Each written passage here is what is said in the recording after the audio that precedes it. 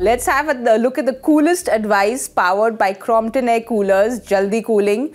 Simon, you've really turned on the heat. But, you know, someone who... You've got to earn your spot. You know, Shikhar, who is leading the side and he is opening, the heat is on him as well because he's getting the runs. Because it's you, we have to talk about strike rate.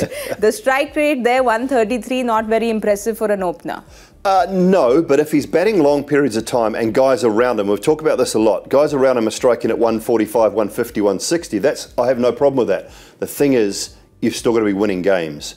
You know, and they had a great opening partnership in the previous game. I think it was 102 with Johnny Bairstow. They were in a great position in the 11th over to chase down that high score of 199. Couldn't do it. Couldn't get the job done because he got out and they couldn't carry on. So if you're scoring at that strike rate and you win the game, doesn't matter. I've always said that. It is about winning games for your team. And if your strike rate's a bit low and you're getting out at the wrong times, you lump in a lot of pressure on the guys coming in having to strike at 13, 14 and over straight away. And that's exactly what happened in that previous game. So, yep, I'm okay with it if guys around you are striking high, and I'm okay with it if you win games. But when you get out and lump pressure on guys coming in having to score 14, 15 and over straight away, that is too difficult. Joyda, do you have some coolest advice for Shikhar? Absolutely. Look, there are two things, okay?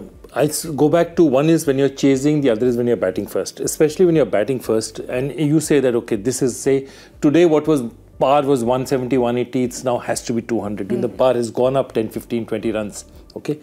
The problem that Shikhar is having is he's not trusting his remaining batters. So he's batting at a particular pace. Now what happens there is, even if you bat at that pace because you don't trust and play deep, if you're reaching that 170, 180, it's no longer a winning total 9 times out of 10. So what you have to do is tell yourself, if I have to win matches, and it's exactly that, it's winnability. You know, if you're chasing 140, of course, bat at 130, bat at 100, it doesn't matter, you need to get across.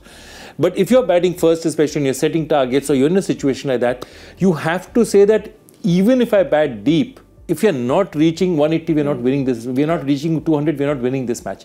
And that is what he has to look at and say that I therefore have to go at a particular rate, especially while setting targets. Because I cannot afford to have a situation where the others just have too much to do and we don't get across the line. Otherwise, otherwise you just end up what we call stat padding. You know, your stats will look good, but it doesn't work. So your advice also would be to trust the batters to follow. Trust the rest of them. Do your job. Do your job at a particular, because you're getting the new ball, you're getting two fielders, just 2 fielders outside.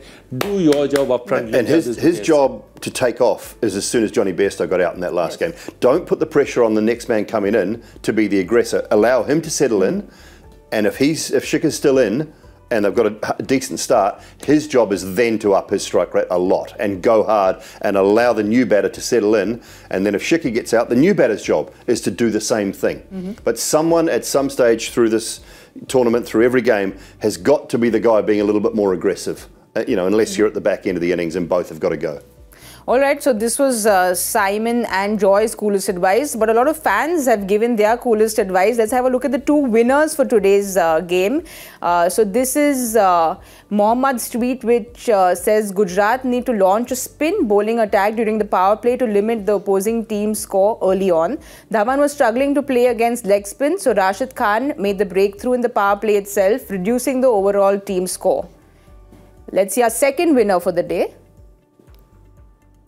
Okay, this says not much. You're doing very well. But if Kane Williamson is given a chance, then you will have a solid middle order and Shubman will also get support in the captaincy.